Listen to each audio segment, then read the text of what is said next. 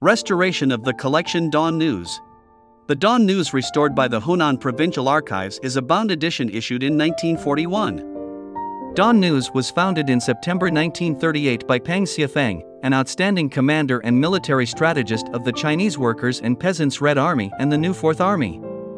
According to the paper archive's rescue and restoration specifications, disease investigation and assessment should be carried out before restoration work begins. Photo record: make the pre-repaired files as photo data and text records before restoration. Unroll for single-page repairs.